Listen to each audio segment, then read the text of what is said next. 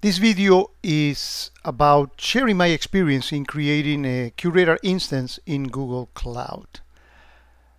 There are some areas that I found very different from Amazon and AWS, and this has nothing to do with actually with QRadar itself.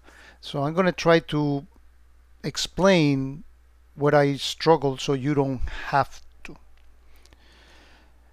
Now, the first thing is that you need to have already have your account and all your access created for Google Cloud. You should have your SSH keys or you're already generated. You should have your IPs whitelisted, the ports open, all this standard stuff, right? If you don't have that, if you cannot SSH into a Google Cloud platform, you shouldn't start deploying QRadar. You should fix that and then get here. Second point is that the documentation for doing this is inside the actual process, and we'll see where that link is. It's a getting started link, but it's unfortunately after you have started. So I strongly recommend you to Google configure QRadar console Google Cloud, and then you'll get to this document. And I really encourage you to read this one very, very carefully. So we're going to start by creating a project. I already did. What is this? Let me translate this step number one. Basically, it's saying that project name, keep it very short, because this thing keeps adding the zone and the different characters. And if you get to 64 or 63 of those, then your installation will fail. So keep that, both the VM image and the name of your marketplace, not marketplace, your project name very short. Okay, that's the first step. Let's actually do that. So I'm logging into my Google Cloud Platform account, and in here I have already selected my QRadar marketplace image that I'm going to use. In your case, you will click here to create a new progress, and again make sure that that name you choose is actually as short as you can possibly have it. Now that you have done step number one, here we're going to go to step number two.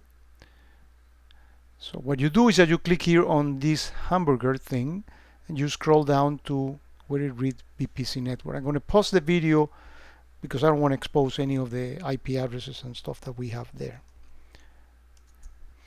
So you're going to click in this create VPC network link. So in my case, I already did it. It's a JBravo demo, and the subnet that I created was a JB test.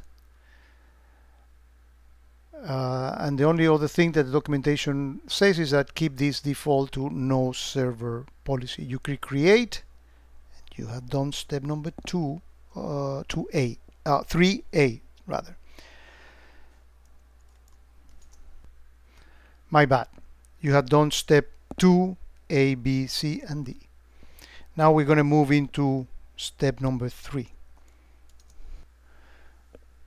To do that, best navigation is to go to the hamburger and click on compute engine, and you can actually select from here metadata.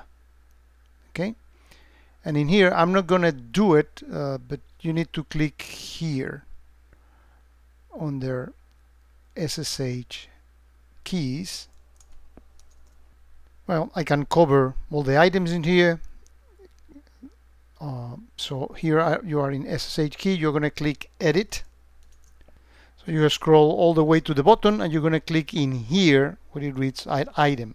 And when you do, you're going to paste here the SSH key that you have generated before. I'm not going to, I did a video that how you generate SSH keys, and this is slightly different in Windows and Mac. So watch for that video if you have never done that.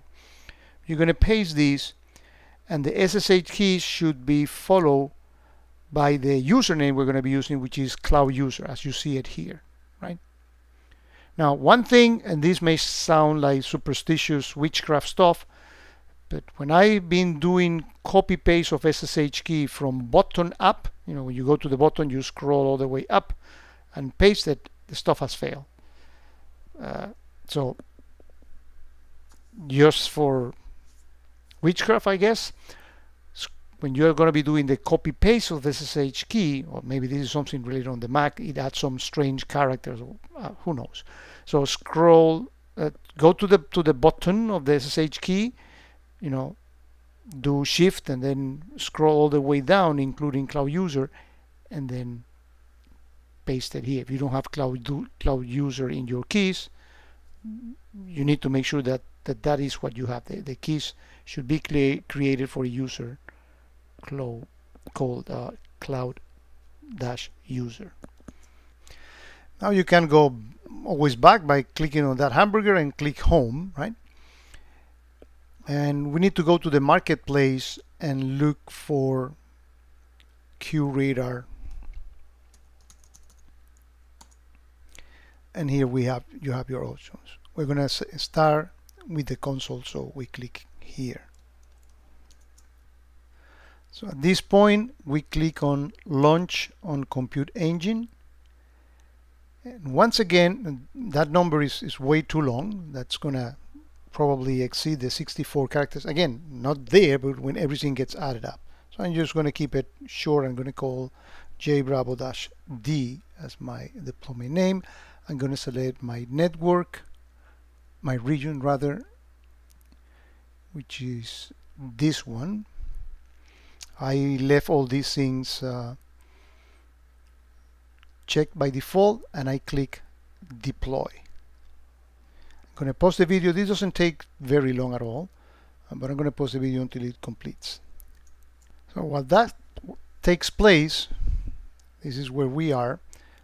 Keep in mind this, I took all the defaults in there. Make sure that that all the ports are allows you to go to that image on port doing SSH and port for HTTPS, right?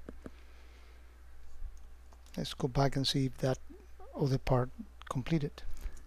Now we need to set the internal and external IP addresses as static.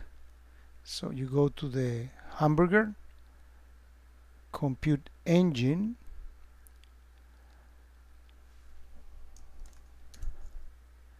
another way of navigating to it, if you go to the hamburger and hit home, here on the resources compute engine, when you click in here, you have your instance as well. So let me go there. I'm going to click the edit button here to change those IP addresses. So you scroll down where it reads network interfaces, and by the way, once you are here, make sure you click here so you can access the console via HTTPS. Click here on the pencil, and notice that we're going to be changing both the IP address and the external IP. Instead of ephemeral, we're going to make it static. We don't want that to change. And then you need to put a name. I'm going to call it JB-D intern. Click reserve. And we're going to do the same thing with the external IP address.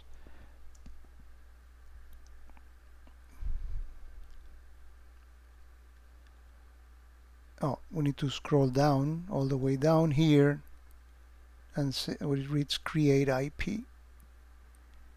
We're going to give it a name, JBD extern, right? Then you reserve, and that's the IP address you're going to use when you want to go to the console after everything is installed to access the console, and also is the one that you're going to be doing SSH into as well.